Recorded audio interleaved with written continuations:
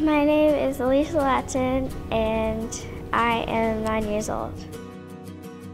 I was reading a local paper one day and I saw a little ad and I said, Alicia, take a look at this. You want to go try that? And she said, sure, let's go ahead. It was really cool because we got to see the kids when they didn't get the food and what they looked like, and then what they looked like when they got the food 6 months after. We've been coming here every week since July 10th. Alicia's been coming here for about 40-something weeks, and it's just something that we plan for our week. So every week, it's part of our schedule. Because we have gymnastics, dance, and feed. That's how it goes on our calendar. So basically, Feed My Starving Children is part of our life.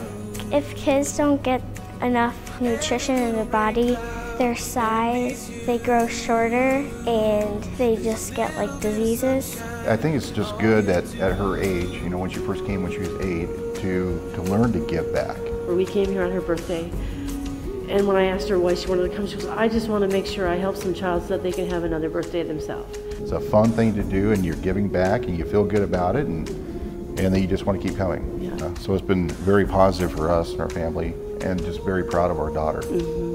It's really fun.